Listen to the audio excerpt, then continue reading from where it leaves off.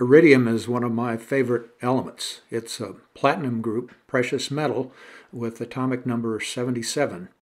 It's the most corrosion resistant of the metals, and it has a very high melting point, more than 4,400 degrees Fahrenheit. It's a beautiful silvery metal.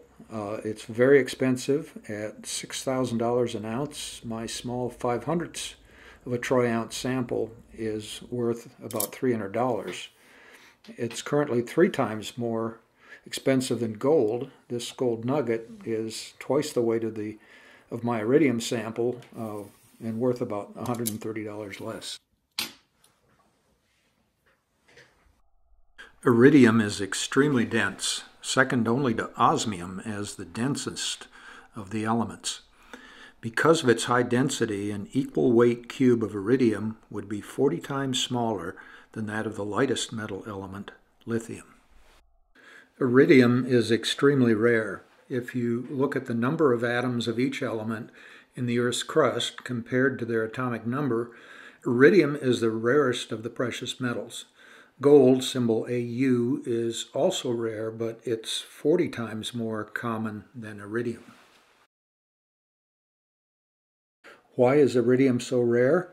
It's thought that the tremendous energy of neutron-star collisions are needed to form the heavier elements, including iridium. In the early molten Earth, iridium sank due to its density and thus became rare in the Earth's crust. But iridium is not rare in space rocks. This meteorite has an iridium concentration greater than 1,000 times that in the Earth's crust.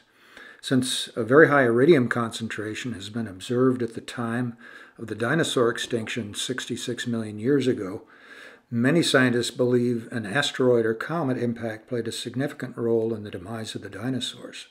In fact, evidence strongly suggests a large asteroid or comet did impact the Earth at the same time as the extinction. This tremendous impact produced a 93-mile diameter crater, disrupted the world's climate, and deposited iridium all over the Earth. Today you can find iridium used in high-temperature equipment, such as spark plug electrodes for internal combustion engines.